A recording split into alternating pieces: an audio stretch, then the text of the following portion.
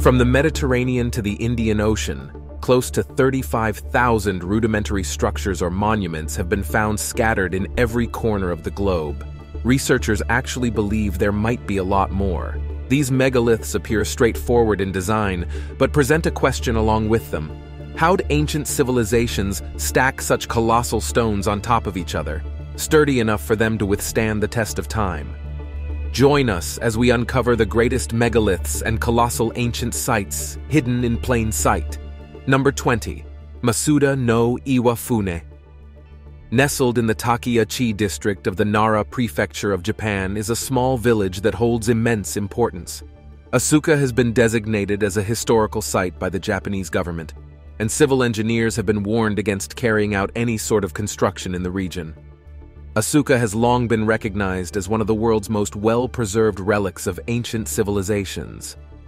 A fact based on the presence of the Asuka palaces, Buddhist temples, and of course, the Masuda no Iwafune. Some believe the graphite structure holds religious importance and make a point to pay homage to the megalith situated in the hills of southern Kashihara City. Others would have you believe that the structure is a compelling piece of evidence that aliens have actually tried to establish contact with humans in the past. In any case, everyone can agree on one thing. The Masuda no Iwafune holds a perplexing mystery that no one has been able to solve to this day. The graphite structure measures 11 meters in length, 8 meters in width, and almost 5 meters in height, plus an astonishing 1,000 tons in weight.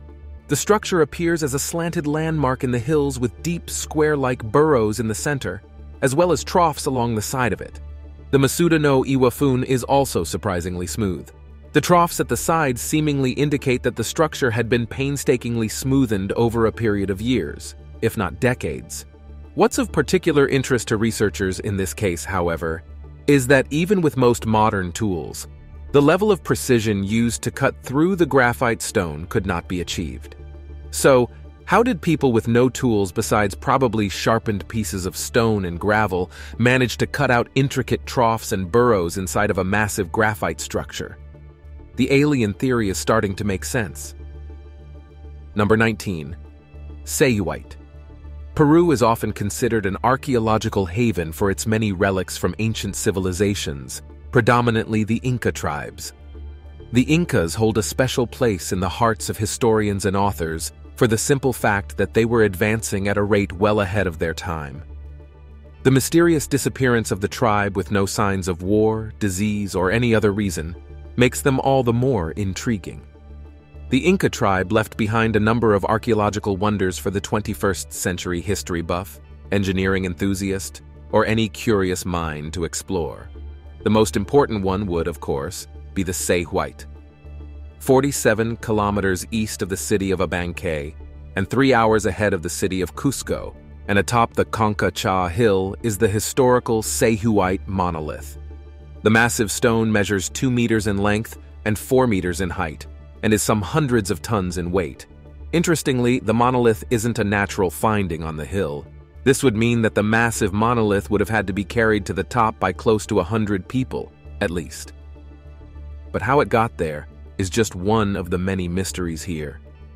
The Sayhuite has close to 200 zoological and geographical engravings and three-dimensional carvings on its upper surface. These carvings are so incredibly precise and specific that archaeologists have often debated the tools used to create them. The mystery doesn't end there either. According to famed historian and author Dr. Arlen Andrews, the monolith represents a 2-scale model of the Inca settlement, and the many water channels displayed in its design pay homage to the tribe's religious beliefs that were, in some way, connected to water.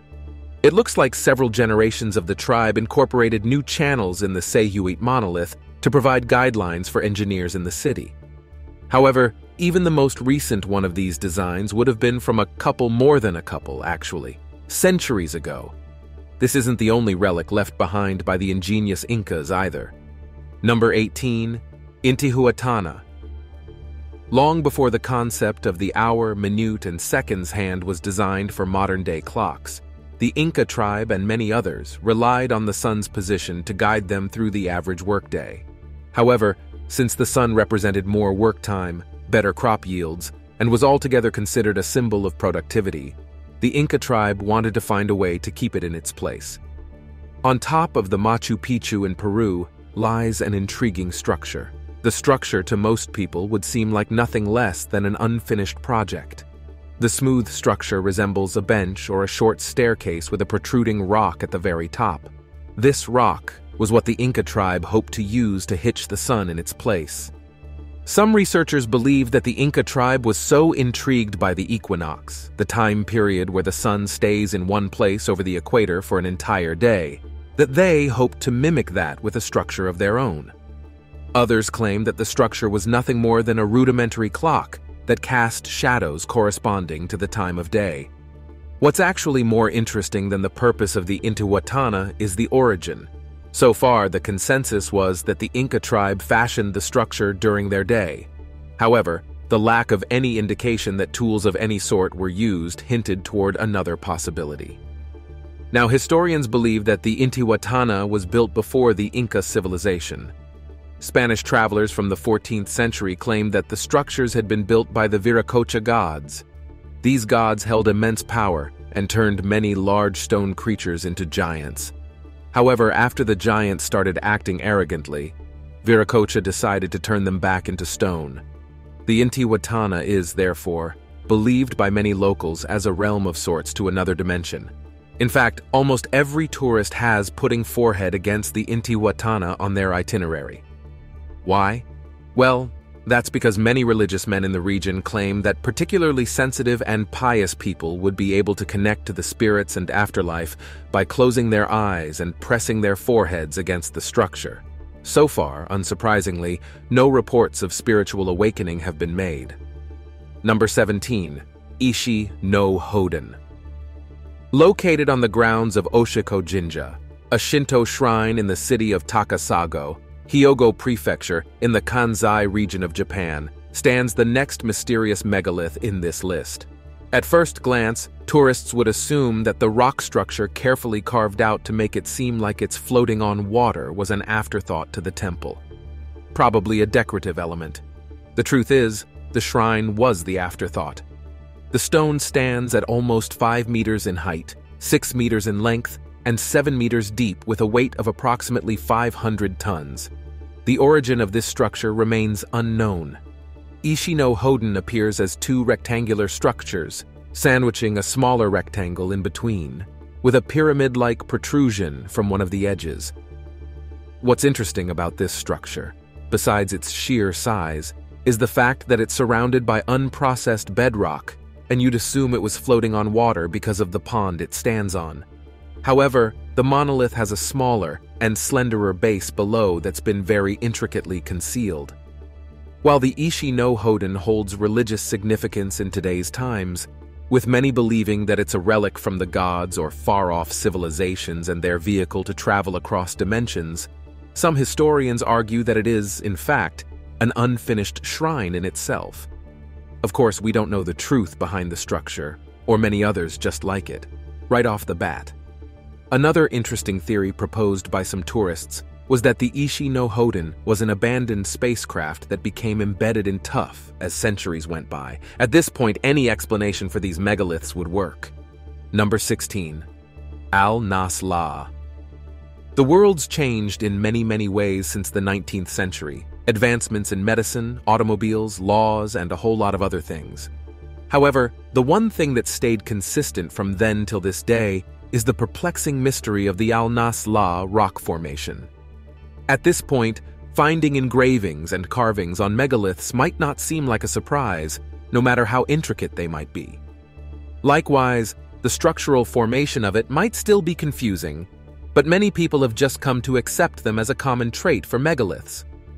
So, what's so different about the Al-Nas La rock formation? The landform lies some 50 kilometers south of Tayama Oasis in Saudi Arabia. It was discovered in 1833 as two large sandstones resting above naturally formed pedestals. The formation of the pedestals is easy to explain. Centuries of wind erosion probably tethered away at the surface of the Al-Nasla Formation and formed the otherwise natural-looking bases. However, what remains a mystery is the precision-cut line at the very center of the formation. The line is, in fact, so incredibly clean-cut that many believed it was a clear sign of alien existence. Even modern-day devices would not be able to clearly cut through the sandstones in this manner.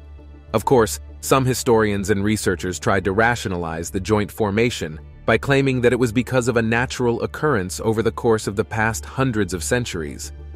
The fact is, the Al-Nasla Formation is a remnant of the earliest civilizations in history dating back to the 6th century. The megalith also features engravings that many believe were left behind by settlers around the Tayama oasis. At present, archaeologists are trying to unravel the mystery behind the Al-Nasla Formation as quickly as they can, because who knows how much longer these 500-ton rocks can stand on those tiny pedestals. Number 15. Takht-e-Rostam. Before the advent of Islam, Afghanistan was considered one of the world's leading Buddhist sites. Today, while most of those sites have been damaged due to years of neglect, the Takht-e-Rostam stands tall and proud as one of the most well-preserved relics of ancient Buddhism in the world. The term tall and proud, in this case, would be a pun because the actual structure is made entirely of underground bedrock.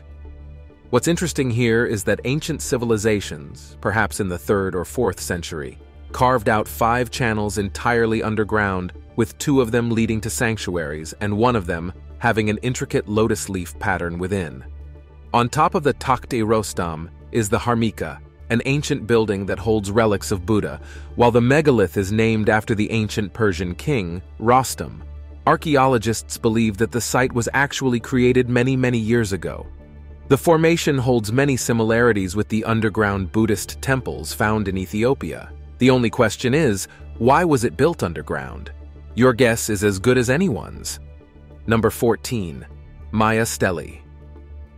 The Mayan civilization truly left its mark on the world, predominantly through its intricate altar-like structures that feature rock formations with delicate carvings and hieroglyphics. What's even more interesting here is that stonemasons from the Mayan times did not have steel tools to work with. Their work is done almost entirely by sharpened stone, gravel, or simply with their hands. The oldest Maya stelae was found in the great city of Tikal in Guatemala.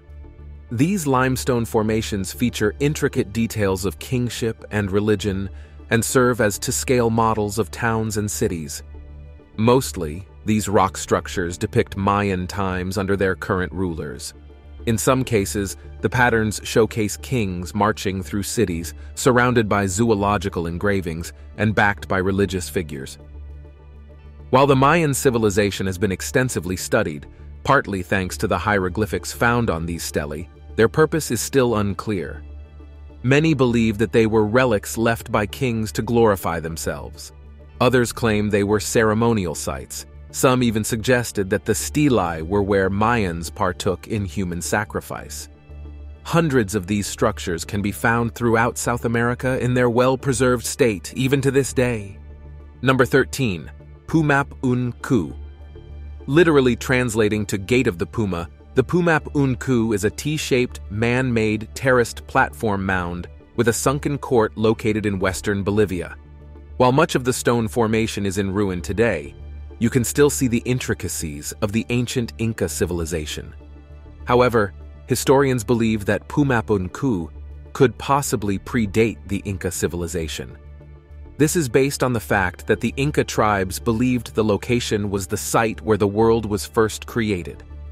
Pumap-un-Ku features a series of connecting gates with at least 8 major gates, as well as several miniature ones. What's even more interesting, however, is the method used to keep these abnormally large stone structures together. Ancient engineering truly was well ahead of its time because archaeologists uncovered a series of precision cuts and flush joints holding the stone structures together like they were pieces of the same puzzle. Whether the Pumap-un-Ku truly was the site for the creation of the world remains a debate because of the many other mysteries surrounding its existence. Number 12. Ollantaytambo. 72 kilometers west of Cusco in Peru lies yet another archaeological relic left behind by the Inca civilization. Ollantaytambo was established by the Inca ruler Pachacuti, whose aim was for the town to serve as a ceremonial center in the region. Years later, during the Spanish Inquisition, Ollantaytambo served as the principal location for Inca resistance under Manco Inca Yupanqui. The carefully planned-out megalith often serves as a gateway of sorts to many of Peru's historical sites, including the Machu Picchu. The gateway is, however, in itself another work of wonder. The most interesting bit here is that the rocks seem to have been either cut or curated for one another. The way they fit in an almost puzzle-like state, making sure that not even a strand of hair passes through, has confused researchers for decades. Number 11. Göbekli Tepe. Often regarded as the world's oldest megalith, Göbekli Tepe was first discovered by German archaeologist Klaus Schmidt. Schmidt would then spend the rest of his life trying to understand the mystery behind this stone structure, but had little to no information about how it was formed and who built it. The best he could tell the world was that it was probably the site for the world's first temple, although that fact stands debated. Another interesting thing about this archaeological site is that it predates the most famous megalith, Stonehenge. The stone formation features many engravings, most of which suggest that this archaeological site might have been the world's first area of human settlement. The imagery shows hunter-gatherers from the Neolithic era. Others, however, argue that the site might not have been a human settlement, but maybe the earliest place of worship, which would prove Klaus's theory.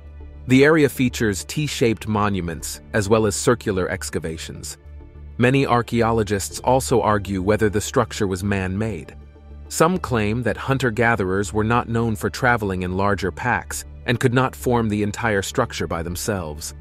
Maybe it was built over several generations, maybe nature played its part, or maybe aliens lent a hand here. Number 10. Dolmen of Menga. Found in Malaga, Spain, the Dolmen of Menga is believed to have been the world's most ancient burial ground. It consists of 12 stone structures, with the largest weighing approximately 200 tons.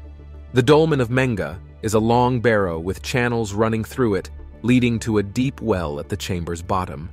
This well also features star and cross engravings, which further led archaeologists to believe that the site was considered holy by ancient settlers. Initially, many believed that the megalithic structure was built within the hill site. They now know that the structure was built first, and then soil was collected along the sides atop the structure to make it appear like a hill. Considering the fact that structure is considered the oldest megalithic structure in all of Europe, that's an amazing feat for ancient civilizations. Number 9. Temples of Malta. The earliest of Malta's megalithic temples is found in Valletta, where stone slabs have precision-cut circular holes that probably housed oracle stones before they were looted. The temples of Malta were popular many, many centuries ago, and the way the stone slabs are fashioned showcase that the religious prophet would stand at an altar and the worshippers would be separated from them by stone walls. The prophet would then, in all likelihood, bless the oracles or deliver a prophecy, indicating that more temples had to be built. The carvings might not be the most intricate ones seen in the long list of megalithic wonders, but the rudimentary art shows that even some of the earliest civilizations had tried to establish communication with one another through iconography. Folklore actually suggests that the temples of Malta were gifted to humans by the gods.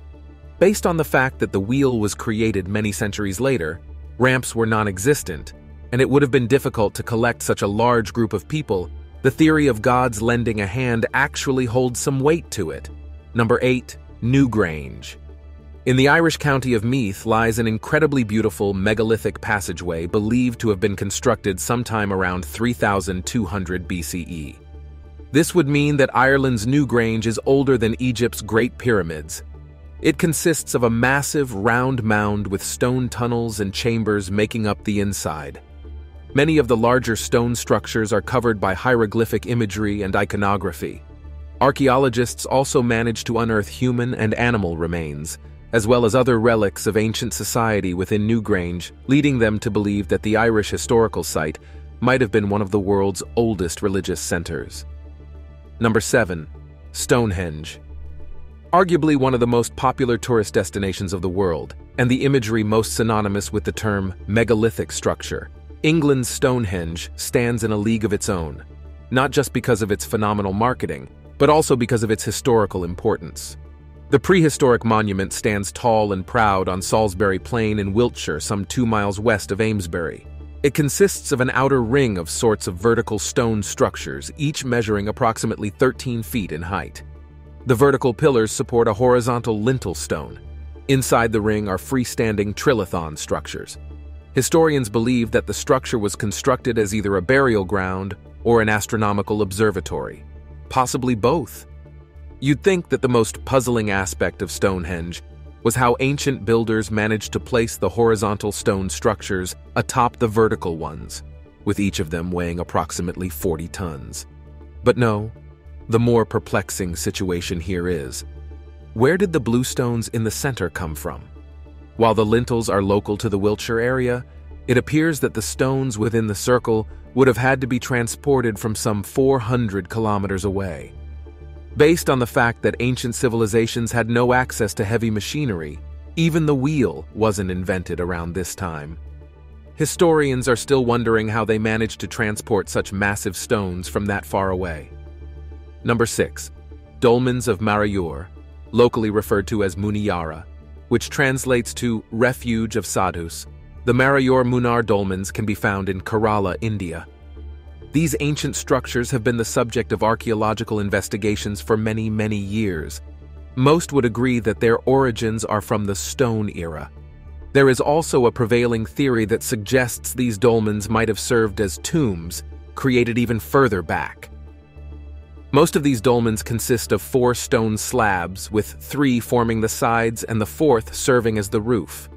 It's believed that corpses would be covered in leaves and placed at the center of the structure where they'd enter their final phase and descend above.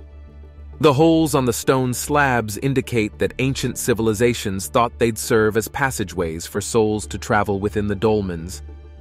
Numerous dolmens are scattered across the vicinity of the old Shiva shrine at Koval Kadavu, situated on the banks of the river Pambar. Additionally, there are captivating rock art sites on the southwestern slopes of the hill opposite the river, which have attracted numerous visitors throughout the years. Now it's time for today's subscribers pick, the Inca Civilization Temple Grounds. We owe many of the megalithic wonders present in the world today to the ancient Inca civilization in South America, who prided themselves on creating intricate stonework with what many believe are simplistic tools, sharpened stone in many cases. Temple grounds around Peru, where many believe the Inca civilization settled for a larger part of their existence, feature massive boulders apparently stacked on top of one another in a way that, despite centuries' worth of climate and natural disasters, the boulders have stayed in place. What's even more fascinating in this case is that the boulders weigh approximately 200 tons and are stacked on top of one another in a way that defies logic. How did ancient civilizations build these structures without the help of ramps and modern-day heavy machinery? This does suggest, though, that maybe the Inca civilizations had in fact perfected ancient engineering to a considerable extent.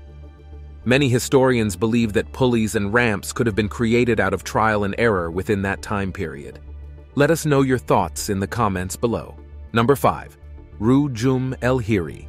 Located in the Israeli-occupied portion of the Golan Heights, Rujum El Hiri, literally translated to stone heap of the wild cat, is a megalithic structure that's composed of stone slabs arranged in concentric rings with a tumulus at its center that stands at 15 feet tall. Approximately 42,000 stones are said to have been used to form the perfectly spaced rings.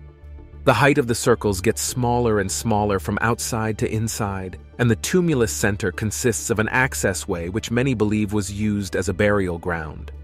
The circles are, in fact, incomplete. The outer circle is a semicircle, the second one is almost complete, and only the innermost circle is bounded at all sides. The debate on what the site was used for is still ongoing. However, many believe that the region was a site for human sacrifices. Number 4. Great Dolmen of Zambujero. The Great Dolmen of Zambujero is an awe-inspiring megalithic monument located in the Alentejo region of Portugal. This dolmen, also known as the Anta Grande do Zambujeiro, is one of the largest megalithic structures in Europe. It stands as a testament to the architectural and engineering prowess of the Neolithic people who built it around 4000 BCE. It is composed of enormous granite stones, some of which weigh several tons, forming a massive chamber covered by a colossal capstone. The entire structure is oriented in a north-south direction, with the entrance facing east, likely to have astronomical significance. The purpose of the Great Dolmen of Zambujeiro remains a subject of debate among archaeologists and historians. Some believe it served as a burial chamber or a religious site, while others propose it had astronomical or calendrical functions. Regardless of its original purpose, it continues to captivate and intrigue visitors, offering a glimpse into the remarkable achievements of ancient civilizations and their connection to the cosmos. It stands as a testament to the enduring mysteries of prehistoric Europe and the enduring legacy of its builders. Number 3. Castle Rigg Stone Circle. The Castle Rigg Stone Circle is a prehistoric monument located in the Lake District National Park in Cumbria, England. This Neolithic stone circle is one of the oldest and most atmospheric in the British Isles. Comprising 38 closely spaced standing stones, Castle Rigg Stone Circle forms an almost perfect circle with a diameter of about 30 meters. The stones vary in height, with some reaching up to 3 meters, and they are set against the stunning backdrop of the surrounding fields and mountains, creating a breathtaking and mystical atmosphere. The purpose of the site remains shrouded in mystery, but it is widely believed to have had both ceremonial and astronomical significance. Its alignment with key astronomical events, such as the summer and winter solstices, suggests it may have been used for ancient rituals or as a primitive calendar. Today, Castle Rigg Stone Circle continues to draw visitors and researchers alike who seek to unlock its ancient secrets and appreciate its enduring beauty, making it a cherished and enigmatic symbol of Britain's prehistoric heritage. Number 2. Gunung Padang. Situated in West Java, Indonesia, Gunung Padang is an archaeological site that has garnered significant attention and debate in recent years. At first glance, the ancient site appears to be a stepped pyramid-like structure with layers of stone terraces. Radiocarbon dating has revealed that some parts of this site date back to around 5000 BCE, making it potentially older than the pyramids of Giza and Stonehenge. The purpose and origin of Gunung Padang remain subjects of ongoing research and debate. Some experts believe it was a religious or ceremonial site, while others suggest it might have had astronomical significance. Gunung Padang's enigmatic nature has led to numerous theories and speculations about its history and function, sparking fascination and curiosity among archaeologists and the public alike. Number 1. Avebury. Situated in the county of Wiltshire, England, Avebury stands as one of the most captivating locations worldwide. It is renowned for its expansive stone circle, which encompasses a portion of the picturesque village of Avebury itself. This Neolithic monument's origins can be traced back to approximately 2500 BCE, predating its more famous neighbor, Stonehenge, which is located just a short distance away. The original Avebury stone circle comprised roughly 100 stones, although many have either been removed or buried over time. Still, the site remains a striking spectacle, with the most massive stone weighing approximately 100 tons. While archaeologists continue to debate its exact purpose, Avebury is believed to have held ceremonial, religious, or astronomical significance, with certain stones aligned to mark the solstices. Designated as a UNESCO World Heritage Site, Avebury occupies a special place in the hearts of those enthralled by ancient mysteries and the accomplishments of our distant forebears. It remains a realm of wonder and contemplation, beckoning individuals to forge a connection with the distant past and marvel at the ingenuity of the Neolithic builders. Thanks for watching, and we'll see you in the next video.